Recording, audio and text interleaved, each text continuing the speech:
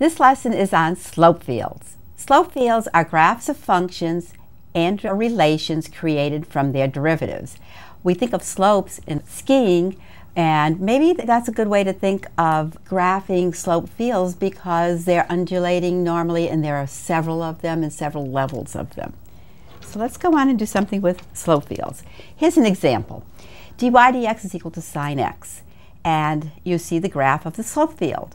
Now the slope field itself is really the graph of the antiderivative of sine x, which is negative cosine x. But as you look at the slope field, there are many negative cosine x's in here. And if I pick out just one of these and follow the slopes along, I will get the graph of a particular solution to my derivative. So we not only have a slope field sitting here now, we have the graph of a particular solution. Well, how do we create these slope fields? That's what we're going to do in the next lesson. What we're going to do is dy dx is equal to x. That's the slope of some function, and you probably already know what the function is. And we're going to get a piece of paper with grid lines on it or graph paper. We need to make a table first. So on our table, we only need the values of x because dy dx is equal to x. And so when we find dy dx, the only thing we have to do is say, well, if the value of x is 0, then the dy dx is equal to 0. If x is equal to 1/2, dy dx is equal to 1/2, and so forth all the way down. And so we get this little table of values, and we are going to graph their slopes. So we have when x was equal to 0, dy dx was equal to 0. So yes, it's equal to 0 here, that slope, and if it's just a little line that you draw, it doesn't matter what the y value is, the slope is always 0. When x is equal to 1/2, the slope is always equal to 1/2. So we will draw all the 1/2s in. Again, doesn't matter what y is. At 1, the slopes are greater, so we draw them a little more sloped.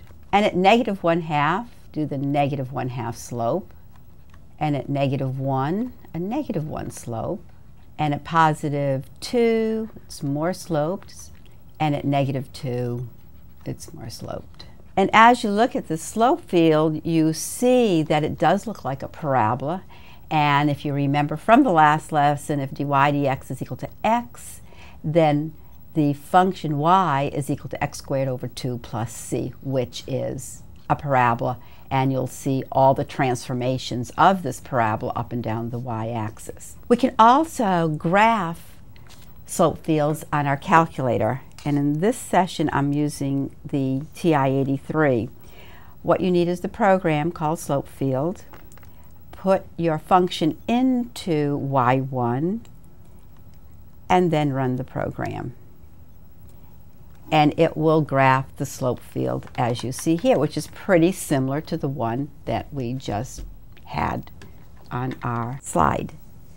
So the next thing we want to learn how to do is to draw a particular function with an initial condition.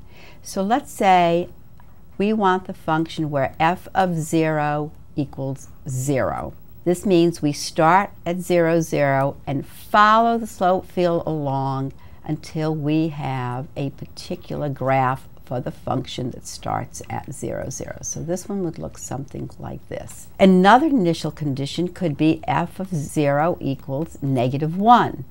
And instead of starting at 0, this function is transformed down 1, but it's the same function transformed. So you get your parabola that way. So we have just graphed a slope field with two different initial conditions. Let's try another slope field graph. This one we want to do is dy dx is equal to y. Now this looks very similar to the x one, but it's going to look a little bit different when we finish. Again, we have to make the table. So if we have y is equal to 0, dy dx will be equal to 0. And if y is equal to negative 1/2, dy dx is equal to negative 1/2, and so forth all the way down the table with the different values. Now this time it doesn't matter what x is. We are just looking at the y values.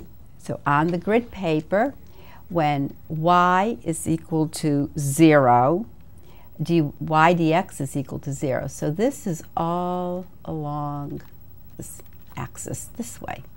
When y is equal to 1/2, dy dx is equal to 1/2. So all the 1/2s on y's have a slope of 1/2. And when y is equal to 1, the slope is 1. And when y is equal to 2, the slope is 2. Now if dy dx were equal to negative 1/2, it looks like this, because all the y's are negative 1/2. And at negative 1 for both of them, and at negative 2. And as you can see, this one is very different from the one we just finished, because it looks like there are two solutions here, or two types of solutions here, depending on whether you're above the x-axis or below the x-axis.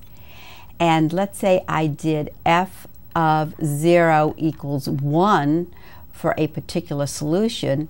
That would be starting here and go up in that direction to the right, but when we come down, we will be heading towards the x-axis, and it will be an asymptote. If we did f of 0 equals negative 1, then we would start at negative 1 and again do the right-hand side. That one would go down, and then again towards the left, it would head towards the x-axis. A very different solution from the one you did before. You do not know how to do this in an antiderivative form, but that is something you will be learning in the near future. Let's look at dy dx is equal to y on our calculator.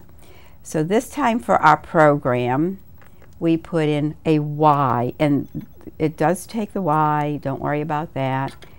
Again, run the program, and this time you will see it develop to something that we just did.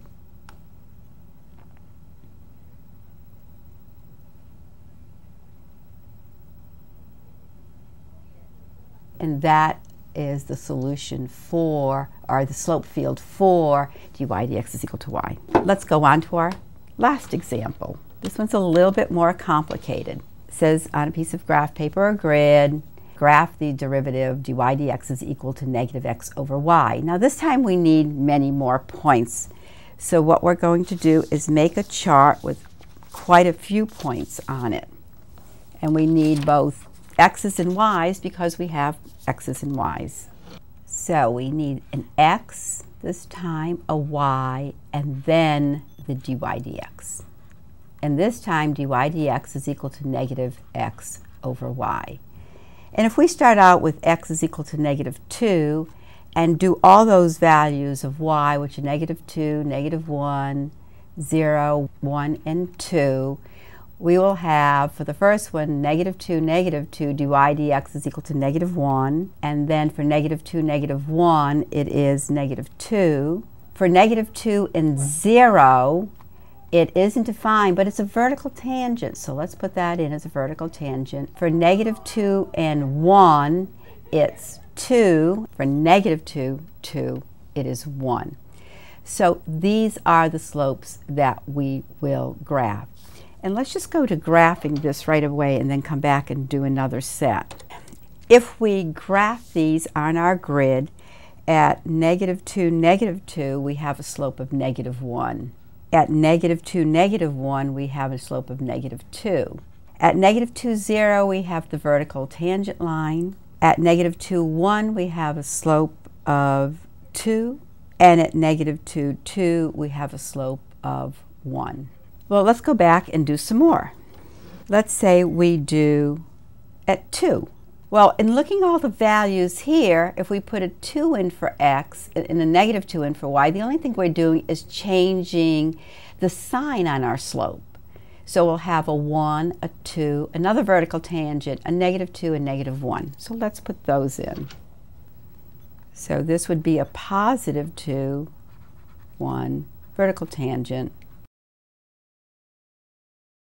Let's go back to our chart and let's put a negative 1 in there. If we put -2, -1, 0, 1, and 2 again, a -1, -2 would lead to a -1/2.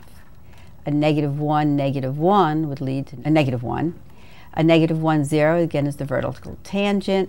A -1, 1 would lead to 1 for our dy dx, and a -1, 2 would be 1/2. So we would go from -1/2 to 1/2. Let's put that one in.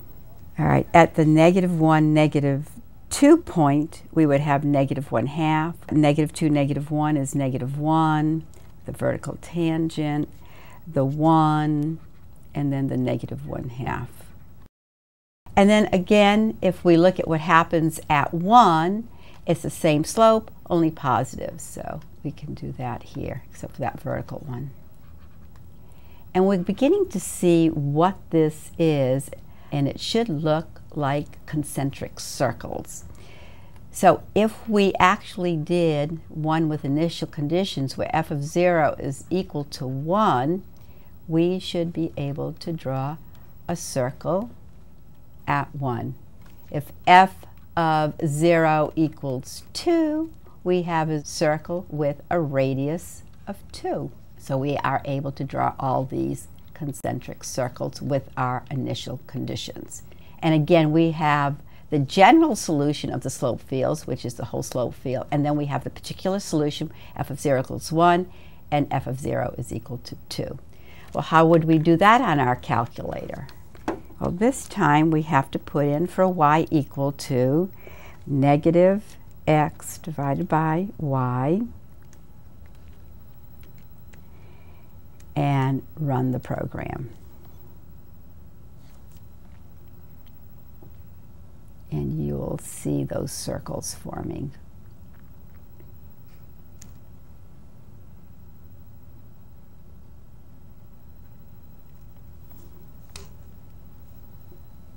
So in this lesson, you have learned to draw slope fields and determine particular solutions. Many of the questions ask you to do this, but you'll also have matching questions, which are just the general form on slope fields. This concludes your lesson on slope fields.